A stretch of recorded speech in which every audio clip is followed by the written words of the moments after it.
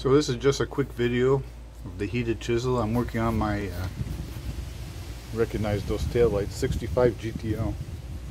Has a patch here which has been in the car since I bought it 40 years ago. I always said I would fix the trunk, but time is always a problem with me. And I'm getting rusty now because the car has been sitting outside.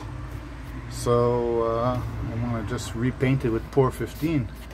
So I gotta remove this tar, which I've been trying to do with my grinder here, but probably with a more aggressive wire I could probably do it, but it makes a mess, throws shit all over the place. So I'm gonna try it with my heated chisel. So we'll let it heat up for a second and we'll see.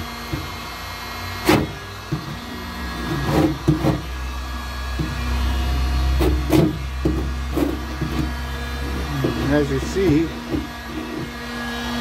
I'm not really framing it well. I'm doing it with one hand. I'm doing it with one hand, and yeah. Man, this thing just takes it off like nothing. Let me get a better center here.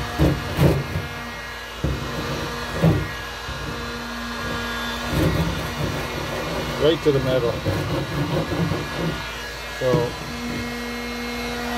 this car has been here for a good 40 years, and it takes it off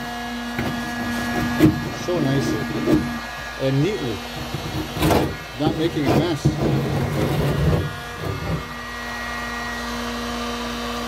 I'll put the heat on lower so you can hear me. So this is the heated chisel, and how one of the ways it could be used in restoration. Do frames on cars, like with tar, heavy paint.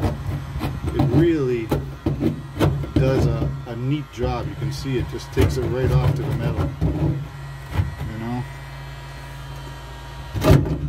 This is another video live on the job site. This is not in the studio, that's for sure.